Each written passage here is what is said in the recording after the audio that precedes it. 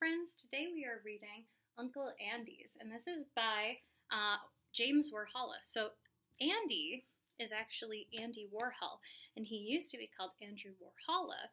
So this is actually a person who was the nephew of Andy Warhol. So let's go ahead and see what we read. All right, Uncle Andy's. He looks kind of fun, doesn't he? All right. Looking back on those days, the one thing I remember most is thinking my dad had the best job in the world. Our yard was always so much fun, much more fun than anyone else's in the neighborhood. My oldest brother was already away at college, but there were still 6 of us at home. Dad had lots of jobs, but for now, he mostly was a junk man. Sometimes the neighbors complained that our yard looked like a junkyard. The real junkyard was about a mile away on a dirt road. It was up a really steep hill. It had everything: old cars, old pop machines, and old airplane engines. You name it. It was there on the hill. Dad's job was to take things apart and separate metals: aluminum, copper, brass, and steel. When there was enough, he loaded the trunk and hauled it to another junkyard. Dad was always bringing home junk, and sometimes he'd say to me, "Now, Jamie, this can really make good art." Then he'd put a bunch of it together in an interesting way. Mom always was yelling at Dad, "For Pete's sake, Paul, quit junking up the house. And Paul, when are you going to get rid of that stuff anyhow?" But he liked playing with the junk. Sorry if you hear my dog upstairs.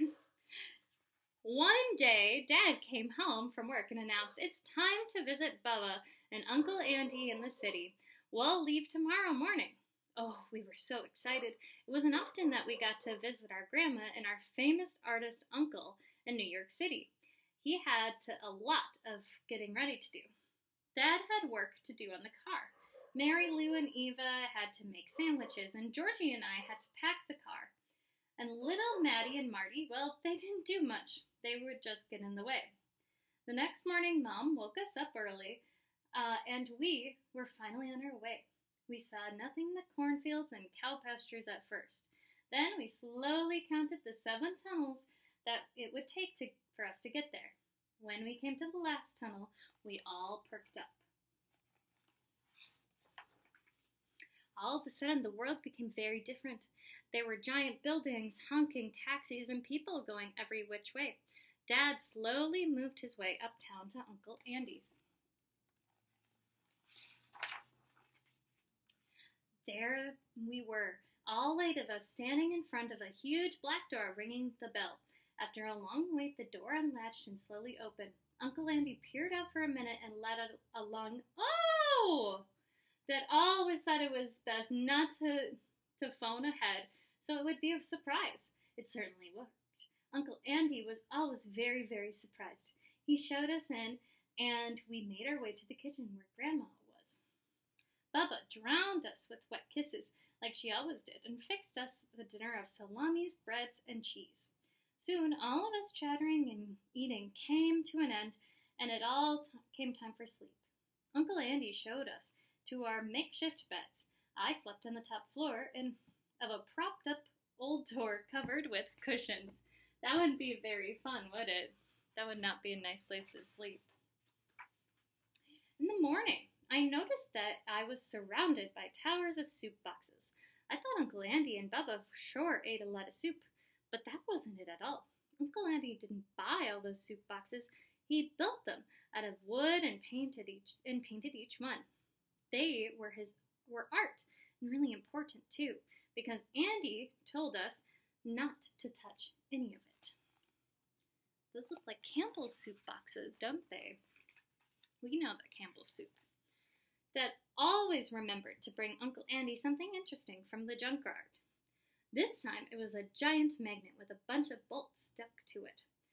Uncle Andy peered over his glasses at it really carefully, and after a pause he went, "Oh, gee, wow." Then we really knew he liked it. He decided that it should go right by the front door. Uncle Andy had 25 cats, all named Sam. That'd be hard to figure out, right? They were always hiding in the house. That was just like a giant amusement park.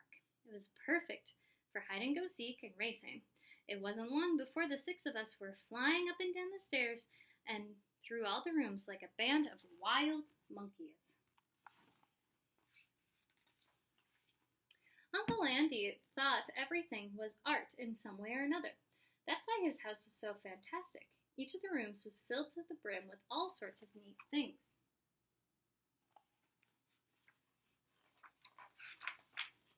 There were always new things to see. Right in the middle of the entranceway, there was a giant piece of crumpled metal. It looked like it might have gotten stuck there and couldn't go any farther. Uncle Andy explained to us, "Oh, that's a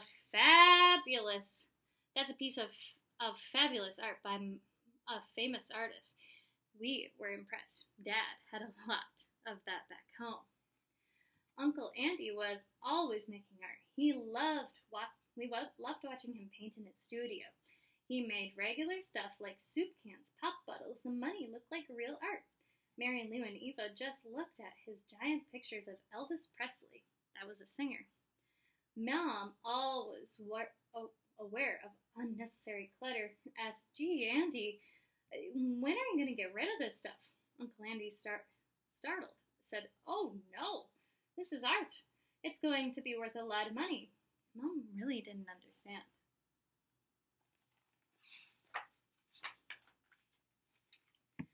With all of the commotion that we caused, Uncle Andy decided it might be better for us to be put to work.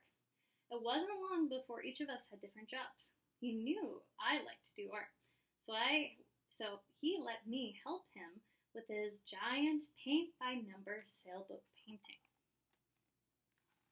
That's super cool, right? At night, Uncle Andy went out to parties to see other famous people. In the morning, we patiently sat by his door, waiting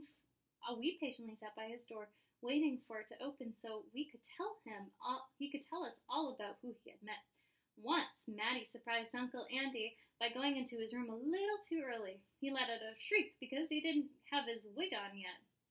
Of course, we all knew Uncle Andy was bald, just like Dad and Uncle John. Andy had wigs for every occasion. Messy makeup wigs, multicolorful afternoon wigs, and formal wigs for parties. He had given Dad his old wigs back at home, and we had a lot of fun with them. Wouldn't that be fun to play with those wigs? Each day was a chance to see something new. We especially loved hiding in the studio when Uncle Andy had important art people over to talk about his work. They would all huddle around the paintings, pointing and peering. They really thought Uncle Andy was onto something. He knew his paintings were super neat, and he made me want to do my own art when I got home. Finally, Dad announced it's time to go home. That night, we packed up all our things. Again, Mary Lou and Eva made sandwiches. Bubba added a few salamis. Uncle Andy was on his way out the door with one of his soup can paintings when I told him we had to leave in the morning. He replied, Oh, really? I have to go sell this picture to a man waiting at the corner. You know, he's a taxi cab king. He really likes my work. Then I'm going to go to a party. Oh, so have a fabulous trip. Jamie, bye.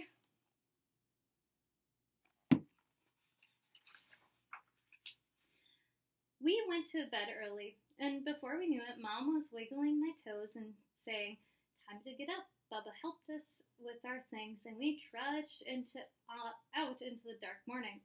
At the foot of the steps were a bunch of boxes that Uncle Andy had left for us, with lots of neat stuff, including art supplies for me. Bubba drowned us with those wet kisses, and we got into the car. Soon we were weaving our way downtown to go through the first tunnel. We all fell asleep wondering about our next trip back to Uncle Andy's. As we got older, we made many more trips back to that faraway city, and Dad continued bringing interesting junk from the junkyard for Uncle Andy. He really liked doing art, and I learned that art is something that is all around us, all of the time. In the corner of my bedroom, I made an art studio of my own, and although Mom fretted and fussed, as usual, over the mess it was, she didn't make me clean it up. She even woke me up on Saturdays to drive me to an art class. You know, I think Mom finally understands what art is all about. And that's our book about Andy Warhol. He was a famous artist during the pop art period, which is like in the 60s, kind of similar to Roy Lichtenstein, which I believe we are going to talk about later, or maybe we already talked about. So I hope that you guys are doing well. I hope I get to see you all soon, and I hope you're going to have a great day. Bye, friends.